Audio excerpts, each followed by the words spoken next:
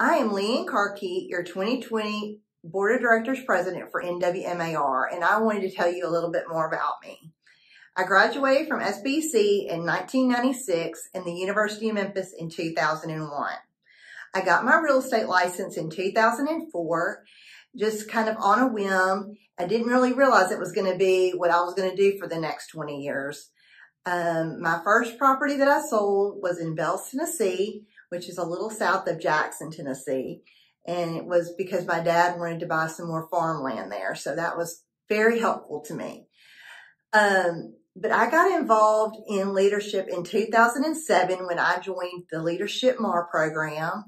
And then I got involved with the board of directors in 2008 and have been involved ever since.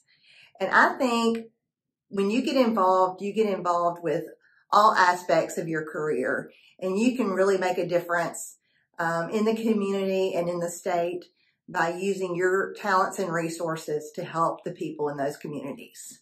So I hope you've learned a little bit more about me, and I hope to get to know everyone a little bit better.